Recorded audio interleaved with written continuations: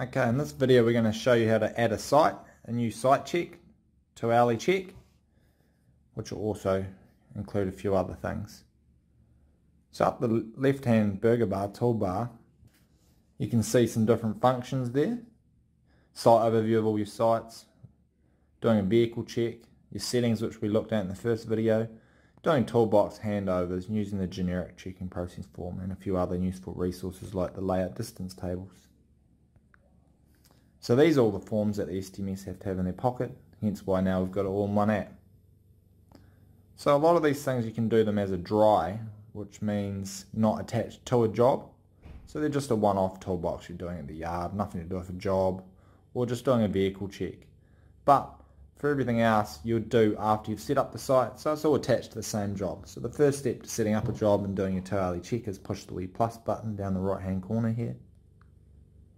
And then we can put in the reference, the TMP reference number, the road name, house number, suburb, all the same things that are on the 2 hourly check paper form, whether you're the STMS in charge or the delegated TC. If you're responsible for the working space, if not, and you've got workers there that are responsible for that space, you wouldn't tick it. If you are, you would tick it. Click save. Add the site location where you're indicating your site is. Click on the screen, and that's put our row code. If we need to change it, we can just click wherever we want it. Click save. Then we click save.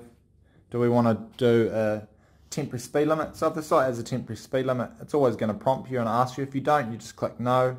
If you do, you click yes, and we enter that in here. So it's 30 kilometre temporary speed limit from number 22 to 55. You can write whatever you want in there. The length of the temporary speed limit, everything's the same as the form. Whether you've removed it, so that would be the end of the day. Right now we're not, we're setting it up. Click save. And it's asking you, is this an active site, attended, so you're on site? That'll be the bottom option.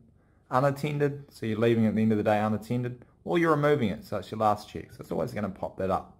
So this is active. Then we've got all our checks here. We can go through these. Yes, no, or NA. And if something's not applicable, we don't have a cycle lane there, we'll have NA. We can write comments specific to this site check. You can also identify any hazards or actions taken, but that might be best for your toolbox function in this app, but you can write it in here if you want to. We click save. It's going to ask if we want to take a picture of the site. So you can take as many as you want, or you can look them up from your phone. So if we go back to the top here, click the wee plus, we can select them from our gallery. We might have already taken all the pictures before we've done this, so you can attach them all in one hit.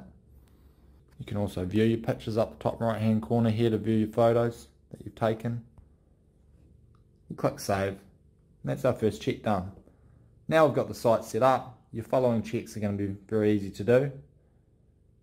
Haven't done anything to my speed limits, still active, go through my checks, click save. Might not want to add a picture to this one, that's my second check done. Adding pictures is great because when the emails come through it's going to show you checks, pictures of what the site looks like. That's great to show you how you've left it. And it's also going to have a GPS link to where your site was. So now we can review our checks. If an auditor comes onto site, we can click on the check, show them the check. It'll also be in our inbox because these get emailed through to your email you've put in your settings. So we can see all the checks we've completed real time. Even if you're out of reception, it's irrelevant because the phone's recording it when you did it. When you come back into reception, you can come back in and resend it by clicking the wee email icon up the top right hand corner, the left one in at the very top. But it's still going to be a date and a timestamp from when you did do it. So it's still a lot better from paper if you've got reception or no reception. It's just a matter of when it was sent, but you can't backdate it. So it's very legit and good evidence record keeping, better than paperwork, which could be altered.